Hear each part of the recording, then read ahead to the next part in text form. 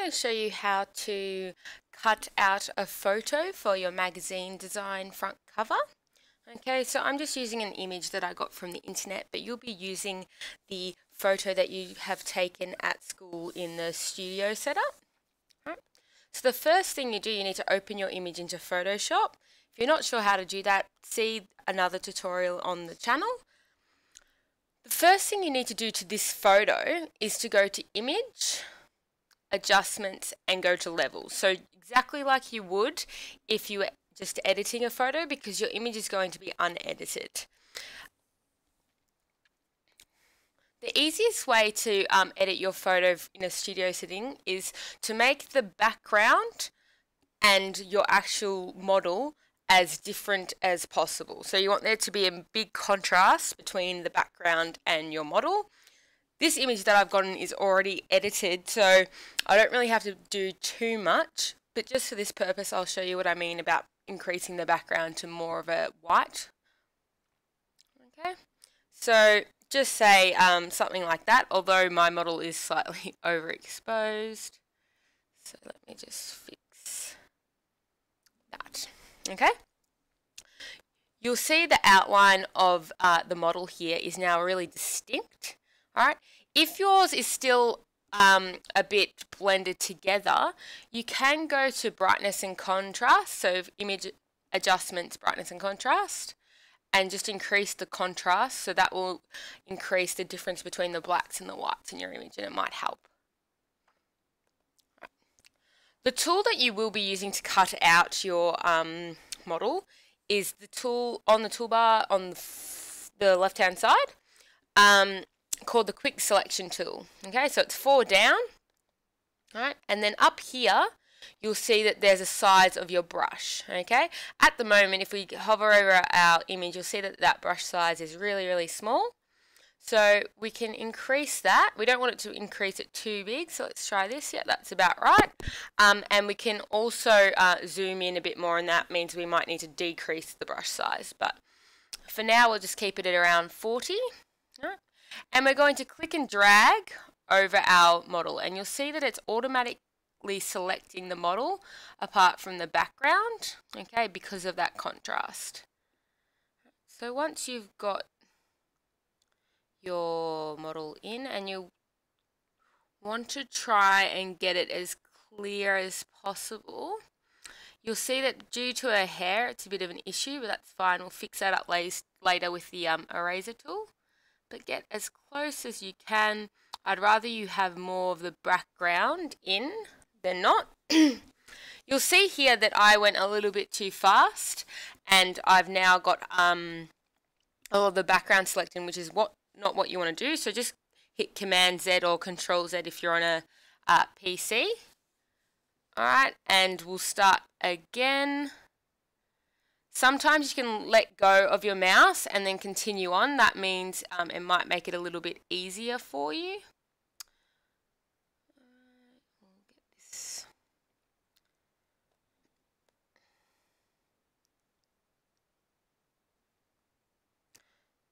You'd obviously take quite a bit more time than I am now, because you want to try and get it as clear as possible.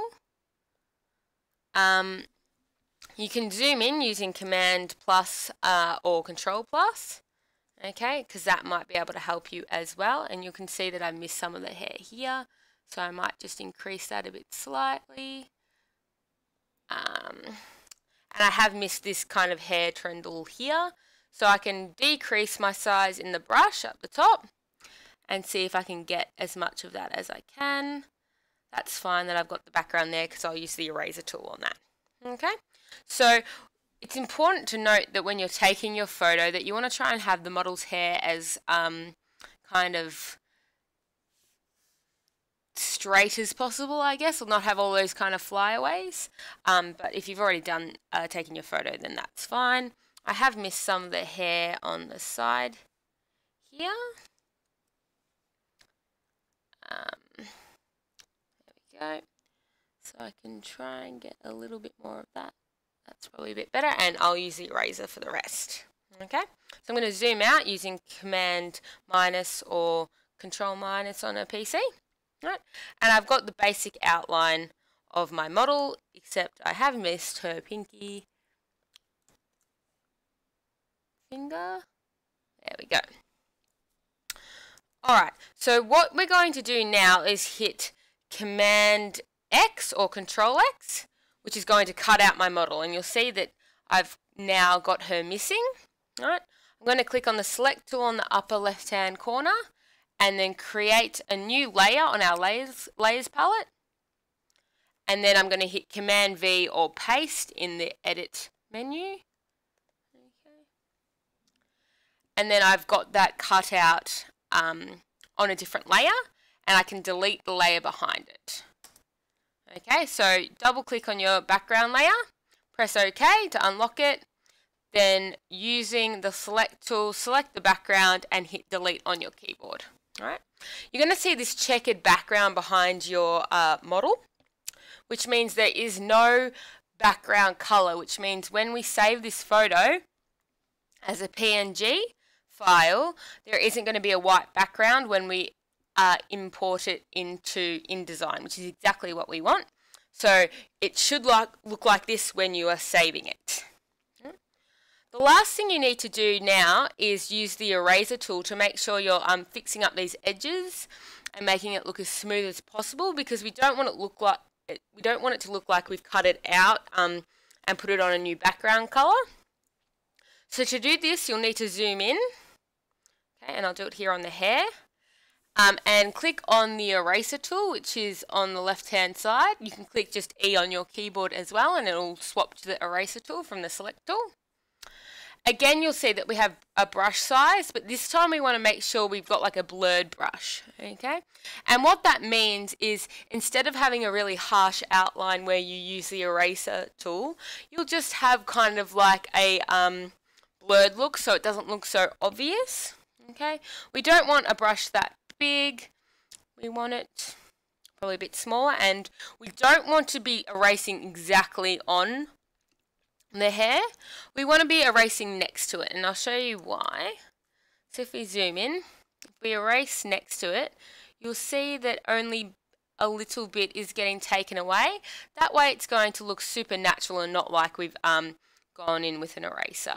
Okay, so we want this to look as natural as possible. You can do this on this inside bit here where the background still was. Okay. And that way it looks kind of as natural as possible. And you can't see any edges. Right.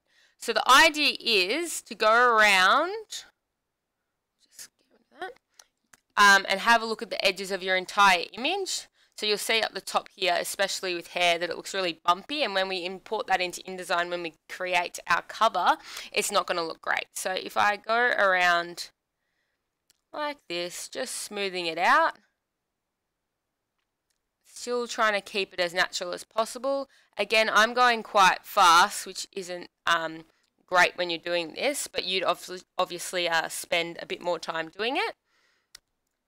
I'll quickly just do a bit more over here, but you get the general idea. So you want everything to be as smooth as possible so it doesn't look like you've been editing it. Okay. I think down here also we'll just fix this up. Right, and obviously you'd be taking your time and not doing what I'm doing, which is much too rushed.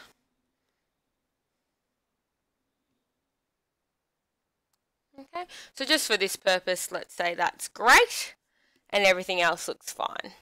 Alright, so all you need to do now in Photoshop is save this image, and it's really important that you save it as a PNG file. So we go to File, Save As, decide where we want to save it as whatever file name that you like, but make sure it's a different file name to your original file. So I'll just call this Cut Out Model, right? And we need to change the format to a PNG, right? And click Save. A little dialog box comes up and asks you if you want it to be interlaced or not. Just keep it on None and press OK. And then now that is saved as a PNG file ready for you to import into InDesign.